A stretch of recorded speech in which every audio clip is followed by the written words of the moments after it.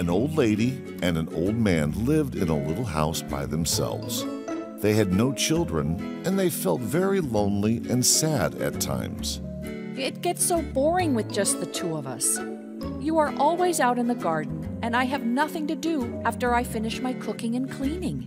Well, I'm sure you can find some other ways to keep yourself occupied. I think I will bake something today. I haven't done that in a long time. That's a good idea. Go ahead and do that. Make something interesting for dinner tonight. Now I have to head out to the garden again, as there are still some more weeds to be pulled out. The old lady decided she would make some gingerbread. She got out all of the ingredients she needed and kneaded the dough for the gingerbread. Softly humming to herself, suddenly she had an idea. Let me do something fun. I will make the gingerbread in the shape of a man. A gingerbread man! My husband will be very amused, I'm sure.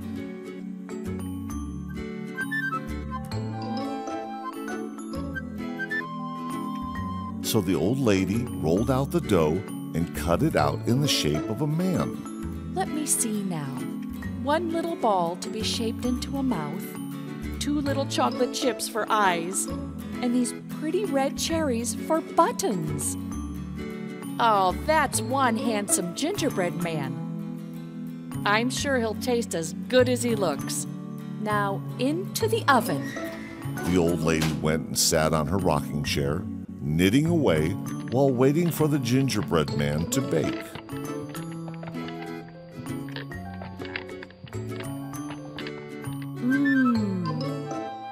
I'm starting to get the lovely smell of gingerbread. Must be done by now. Let me go and check. The old lady put on her oven gloves and went to open the oven door. But as she did, the gingerbread man got up from the baking tray and jumped out of the oven. Good heavens, what was that? Before she realized what was happening, the gingerbread man ran to the open window, jumped out, and in a second was running down the garden and out into the street.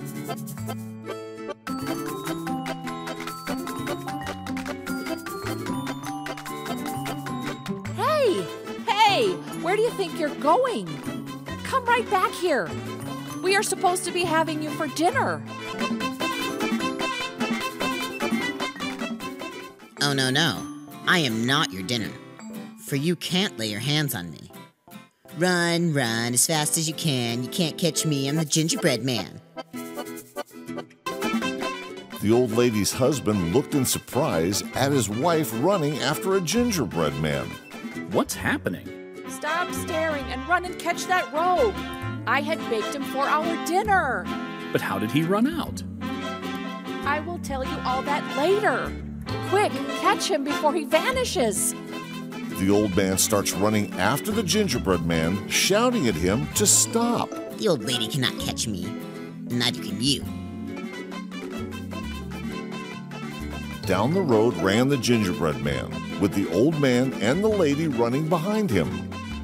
A cow sitting beside the road saw the gingerbread man and said, "You look so tasty. I want to eat you." The old lady and old man cannot catch me. See if you can catch me, you fat thing.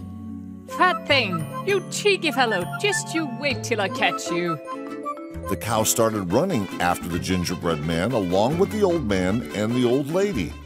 Along the road they ran, with all the passerbys looking at them in surprise. A little way ahead, a horse that was trotting along the road stopped to see what was happening. That sure looks like a tasty meal. Everyone out of my way. I'm going to catch that fellow and have him for dinner instead of hay. Oh-ho! So you also want to eat me? Come on, you can also try. But you will have to start galloping instead of trotting. So the horse also joined the old lady, old man, and the cow to try and catch the gingerbread man. The gingerbread man was having a lot of fun seeing all of them trying to catch him. A little way ahead was a big fat pig walking along with its piglets. When it saw the gingerbread man, it said, That guy sure smells good. Should be a good treat for my little piggies. Wait! I want to have a word with you. No, you don't. You want to make a meal of me. And that is not going to happen, you stinking thing. What? How dare you, you rude fellow. I will show you. Come on, piggies. Let's catch him and eat him. Up ahead there was a farm, and near the fence was a big brown hen. When she saw the gingerbread man, she said, You look so yummy. May I have a nibble? May I have a nibble? No, you may not. But you can always try. Come, join the merry procession. oh, what a sight it was! There was the old man and the old lady trundling along, the cow and the pig waddling along, the horse galloping along, and the hen running and flapping her wings with a loud sound. I think I've had enough fun. No way are those slow coaches going to catch up with me. So I'll just look around for some place to rest. A little farther away, there was a river flowing gently. The gingerbread man wanted to go across to the other side, but if he fell in the water, he would become all soggy. As he was thinking of what to do, he heard a voice. Want me to take you across? The gingerbread man looked around and saw a fox sitting against a rock. The fox was a very, very wily fellow. He knew the gingerbread man could run very fast, and he was too lazy to run after him. Then why would you want to be so good to me? I am not being good to you. I was going to cross the river anyway, so I thought you could hop on my back and I would take you across. Decide fast. I don't have the whole day. Okay. What would you want in exchange? I'll tell you that when we cross over. Come on my back.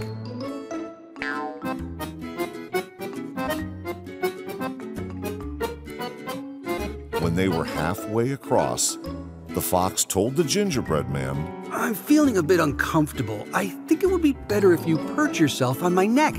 The gingerbread man crawled onto the fox's neck. Ah, that's better.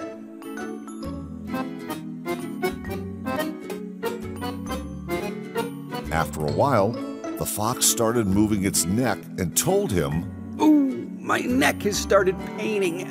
I think it would be better if you sit on my snout. The gingerbread man thought he was very smart, but he couldn't guess what was going on in the cunning fox's mind. As before, it did what the fox told him to. There. Are you okay now? This was the chance the fox had been waiting for. As soon as the gingerbread man sat on its snout, the fox quickly tossed him up and caught him in his mouth as he fell. Burp. Ha! Thought he was smarter than me.